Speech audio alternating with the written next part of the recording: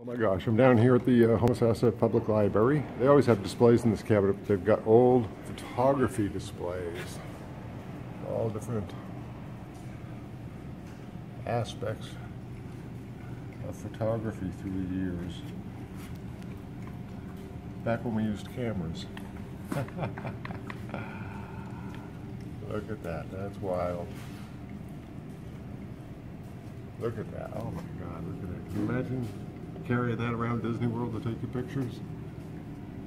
There's the old Polaroids. I had a couple of those. In fact, I think that was the first camera I bought, was a Polaroid like that one on the left. Not quite like that, the one in the back there. It was one of them expanding types. I still got one of those, actually. I don't know if you can get film from it or not.